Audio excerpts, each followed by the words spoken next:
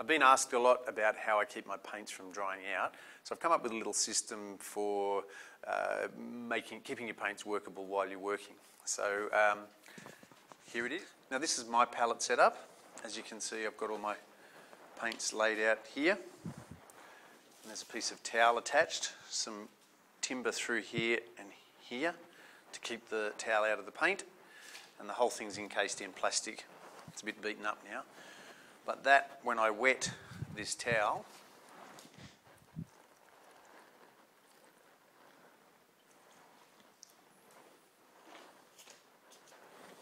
there we have it.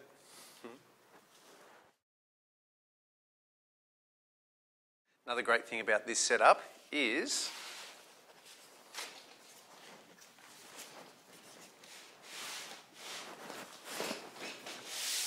this is for you, Ned. Thanks for asking, mate.